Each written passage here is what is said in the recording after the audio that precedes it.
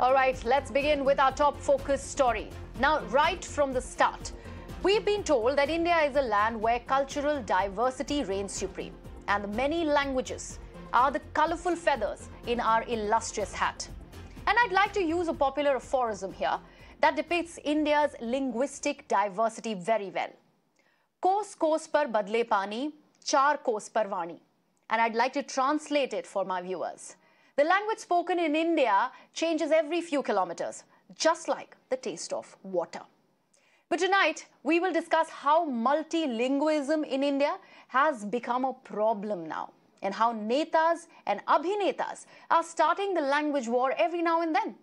Today, a Tamil Nadu minister stoked a massive row with his remark. While weighing in on the official language debate, the Tamil Nadu education minister, Ponmudi, said, and I quote him here, "If the argument that learning Hindi could open more employment opportunities was true, then why are those speaking the language selling pani puri here?" Unquote.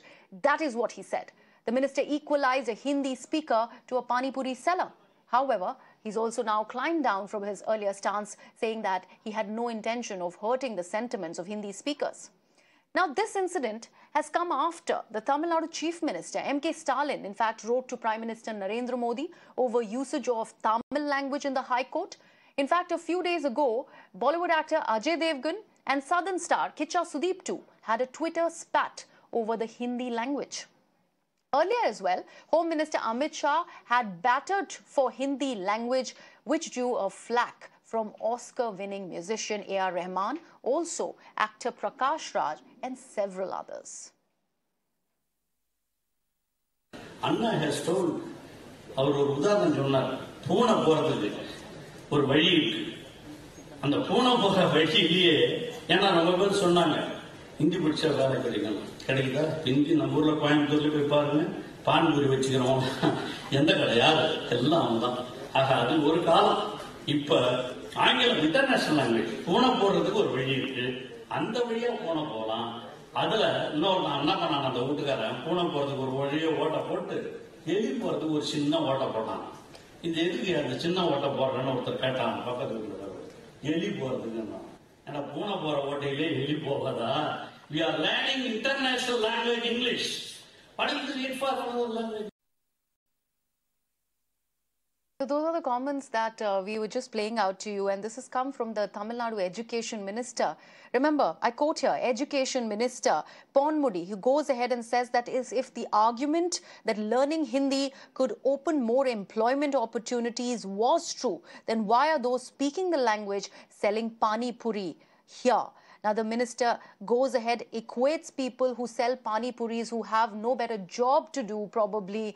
They are the ones who only end up speaking Hindi in the state of Tamil Nadu. That was his jibe. And he, remember, probably was at a convocation where he ended up making these statements, using that very podium, which is probably there to address people who are the students there, and also educators in the state. He goes ahead and makes this statement, goes ahead, disses a language in order to actually put Tamil as the supreme language. That's probably his way of actually addressing this entire language debate. But what is it that the people really think of this language war?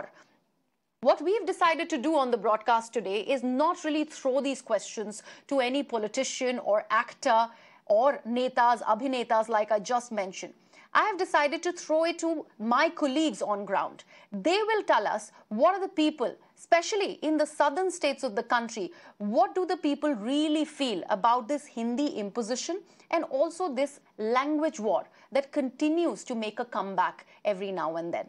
I have my colleagues who are joining me on the broadcast. Deepak is joining me from Bengaluru. Vivek joins me from Kerala. Dharani is joining me from Chennai. Now, Deepak, I'll come to you first. You know, we had these comments that had come in earlier today. This is by Tamil Nadu Education Minister using a podium to actually go ahead and diss the Hindi language. You know, earlier Tamil Nadu Chief Minister M.K. Stalin also wrote to the Prime Minister and also the Chief Justice of India, talking about letting and allowing the use of Tamil as a court language, an official language. He ended up quoting various other states like Bihar and Uttar Pradesh, for that matter, where Hindi is the official language. So why not Tamil in Tamil Nadu? When I talk about the sense that you get on ground when we talk about a state like, for example, Karnataka, what is it that people really feel about this Hindi imposition that's become so rampant in the country?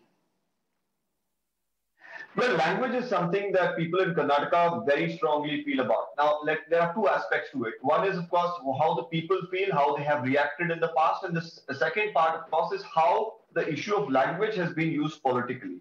Now, coming to the first point, language in itself has been very important to Kannadigas who've taken great pride in the scripture and of course the language that is spoken. A variety of issues, of course, over the past several years have come up where the language debate has been spoken of.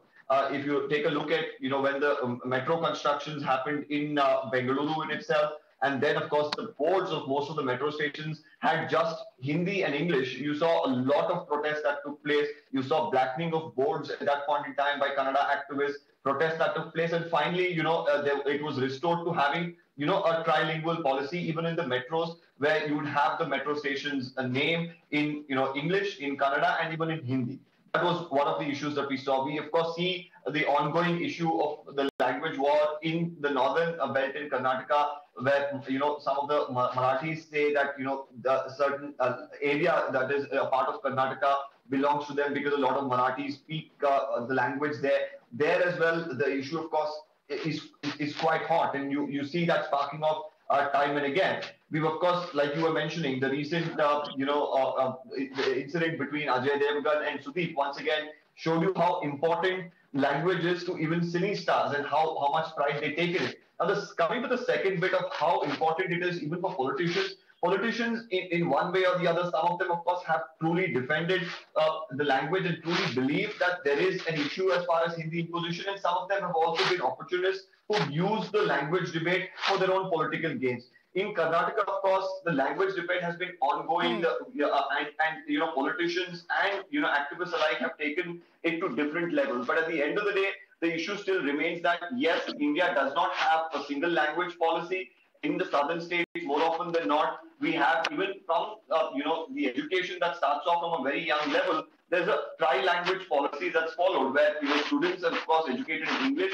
There is a second language and there is a third language. So, the question that many experts ask is, why is such a policy not followed in the north, where there's just two languages that's taught, that's Hindi and English. So, even the option of learning another third language, which could be any language in the country, is not given there. So, at least here, while people are being accommodative, why is Hindi being imposed in the southern states is a question that time and again comes up. Vivek, what happens when in fact, Deepak, what happens when the tables are turned? Like, you have just come back from Varanasi, a dominant Hindi-speaking belt of North India. When a South Indian goes to North India, you, of course, are reporting there. What is the status there? That Hindi dominance that we talk about, are people, there on ground really very, very accepting of a non-Hindi speaker? It's simple, isn't it? Now, when I go to any part of northern India, if I speak, Kannada, which is widely spoken in Karnataka, or any language for that matter spoken in the southern states, nobody would even understand the language. Now, when many people from any part of the country come to the southern states and speak Hindi, more often than not, you would have, the people of locally understand the language, or at least able to respond, because like I mentioned, from the schooling days or in the college days, there is, of course, a policy of, the trilingual policy that's followed, where students at least have the basic know-how of Hindi and it is taught, so they are able to comprehend it. But the question is, just because you can understand the language and you were taught the language and your understanding of it, does it mean that it has to be imposed on a particular, set of people in a particular state? These are questions that come up when there is no attempt whatsoever to learn language, by another set of people in the country. So, should there be a language that is followed across the country? Absolutely. Should that be English? Another debate that really comes up. Absolutely, Deepak. Thank you so much. In fact, I'd leave you there because you've just returned from Varanasi. We'd let you have your rest, and then we'll come back to you tomorrow with more inputs. Vivek, I'll come to you now. What is the situation really like in Kerala? Because like we had that offline conversation, you told me that there are many Hindi speakers in the state of Kerala. So is that debate of Hindi imposition really there? In Kerala, as you compare with Tamil Nadu, the neighboring state, if you look at the imposition of Hindi, as I said, that that imposition is not that much happening as far as Kerala is concerned, especially when you compare it to Tamil Nadu, which has a history of this Dravidian movement, which happened in the 60s, where the debate between the Hindi and Tamil language was much spoken about. But here in Kerala, if you look at in the cultural space or in cinematic spaces, that this particular debate has not raged much. But of late, after Chief Minister Pinarayi Vijayan and M.K. Stalin had shared the stage in Kannur in the 22nd Party Conference, there was some kind of discussions about this particular issue. And even Chief Minister M.K. Stalin has also mentioned about this issue in his speech, in his 30-minute speech, where he said that there is this Hindi imposition in South India. But as far as politically speaking, if you look at various political parties whom I spoke to, especially with the CPM and the Congress, the two dominant parties, they haven't spoken, they haven't said that in Kerala such an imposition has ever happened. And moreover, Hindi Pracharak Sabha was first formed in Kerala by Mahatma Gandhi in the 40s, and hence from there, if you look at the Hindi imposition is not much spoken about because a large population, especially the migrant population, in Kerala are speaking Hindi, and moreover, Hindi language is accommodative in Kerala. But of late in the political circles, if you speak to the people from the CPM, they do say that such imposition of Hindi in South should not be accepted, and they've been very vocal about it. But in the cultural space and the literary space, if you look at the last few decades, Kerala has been much more accommodative when it comes to Hindi and Hindi language, as far as when compared to the neighboring states. Right. And Dharani, let's come to the state which has become the bone of contention now, the state of Tamil Nadu. It's a minister there, the education minister, who takes to the podium and makes these comments. Now, of course, there has been a clarification. But if we talk about the people in Chennai, how strongly are they affected with this language debate? Tamil Nadu or generally, they have this sense of attachment towards the Tamil language. So even as Vivek rightly pointed out earlier, Tamil Nadu has, witnessed a protest against Hindi imposition in the, as early as 1960s itself, led by Dravidian leaders.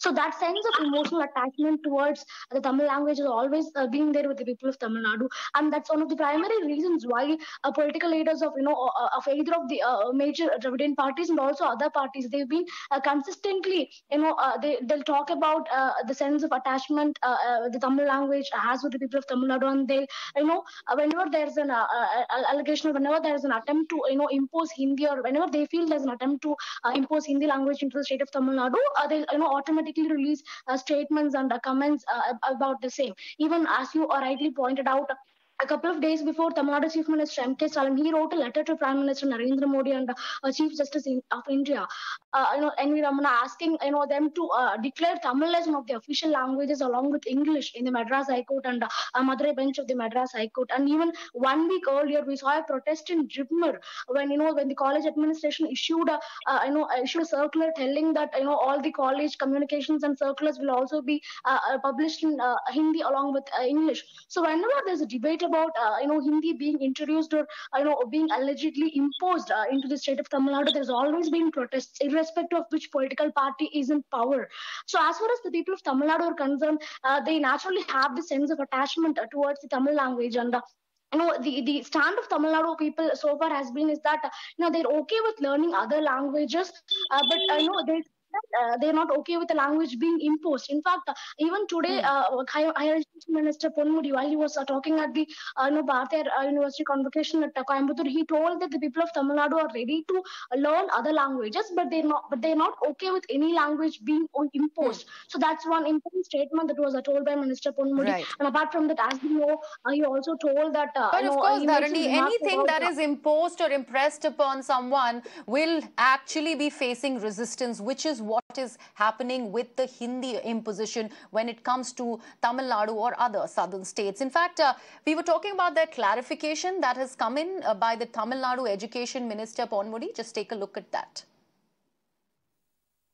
I think it is profiling people who are selling pani puri over there. Oh, no, nothing. Hindi-speaking people. No, not like that, not like that. They are doing here, they are doing, most of them, they are doing, working on the pani puri shops and all those things. Opposition parties have been asking you apology for, making such They a are remarks. saying your remarks, they are asking for apology. How do you Do you think it is right to profile people, sir, based on their job and language, sir? Do you think it is right to profile their people based on their job and language, How sir? do you see that your speech has gone this controversial, especially given that you made a statement regarding Somebody might have done it. Not, I don't have any purpose. Okay. Without any purpose, it's working. Several opposition people are... Most of the people are not getting job even in the north. That's why I mentioned it. Sir, was your intention to insult Hindi speakers? No, definitely not. Pani puri selling is not an Insulting manner. insulting manner. Okay. This is, they are doing here as that work. They cannot get government job and all those things are here. That is what I mean. What were you trying to tell the governor at that point in time? What were you trying to say the Not to governor? the governor, to the people, those who are speaking that way. If you learn Hindi, we can go and get employment there in the north. But what I mentioned is in the north itself there is no employment. Will you That is take what back your I comment, sir? Many Hindi speakers feel insulted.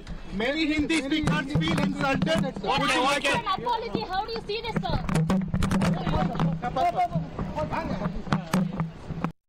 All right, a climb down, in fact, from his earlier stance. We have to wait and watch how does he plan to justify the comments. Now, we pose the same question of what happened on, that comment by the Tamil Nadu Education Minister to Kerala Governor Arif Muhammad Khan. However, he refrained from weighing in on the language row, which was reignited by the Tamil Nadu Education Minister today. But the governor did, however, speak about the Malappuram incident, where a Muslim scholar was purportedly seen chiding one of the organizers for calling a class 10th girl student on the dais to receive an award.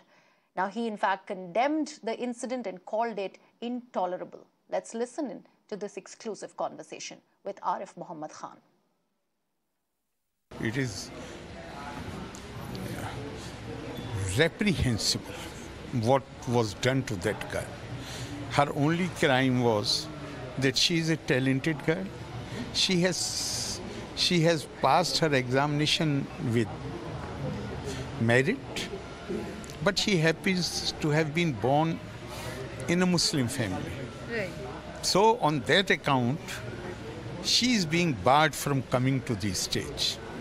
In a society like Kerala, where I can say with great satisfaction that people are very conscious and sensitive about gender equality.